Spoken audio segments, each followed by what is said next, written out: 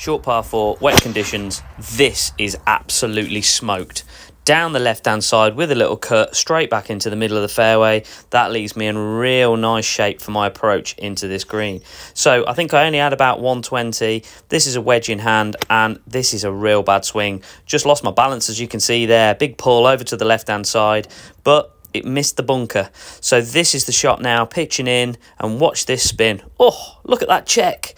Rolls down right to left. That leaves me, hopefully, a nice little tap in for the par. And there it is. There's that tap in. Happy days.